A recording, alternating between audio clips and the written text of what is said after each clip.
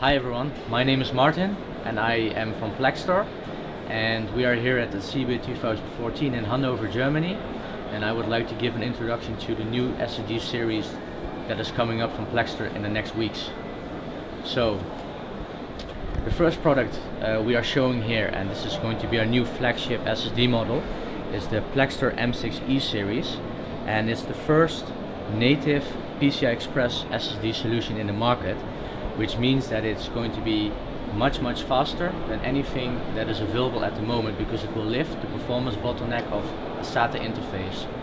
So we're going to have more and better maximum read and write speeds, and we are targeting this obviously to enthusiasts, gamers, overclockers, do-it-yourself people who would like to build a nice system for themselves.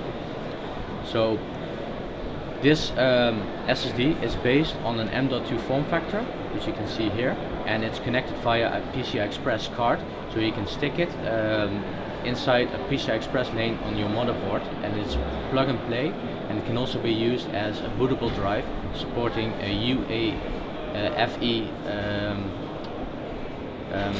BIOS, so it can reduce startup times of your system by half. So this product is going to be available end of March in Germany, and the prices will start for 128 gigabytes as of 180 euros including the VAT.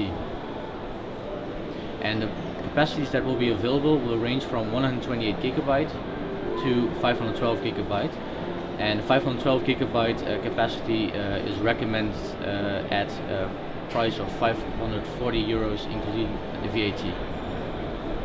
So this is about the M6e. The other products I would like to show you is our new 2.5 inch series, which is the M6S. This is going to be the successor of our M5 series, the M5S series, and you can see it here on display. It's in a RAID 0 configuration, and this is a product that will be available to the wider mass. The average mainstream consumer will find this product suitable for their needs.